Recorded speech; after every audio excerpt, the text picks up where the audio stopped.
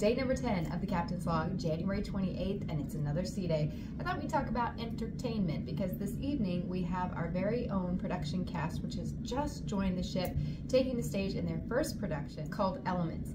Now, each cast, what they do is they go to a shoreside location called The Studio, which is located on the campus at FIU. They spend 1.5 to 2 months learning the shows for the ships that they're going to work on. Once they join the ship, they go through what's called install, and that can be anywhere from 7 days to 3 weeks, depending on the difficulty of the show. But they'll be on stage every single day rehearsing. And meanwhile, we have a costume team, because all of the costumes from the previous cast will need to be adjusted to fit the new cast measurements. And there is so much work that goes in behind the scenes. We currently have an amazing team of these 4 wonderful women who are working round the clock to get the costumes ready for the first production show of Elements tonight. They're sewing, they're steaming, they're washing, they're prepping. Also, the cast looks tip-top. Because they're still working on the costumes, the dressing rooms are empty, but as soon as they get them complete, these racks will be filled with each cast member's costumes for each show.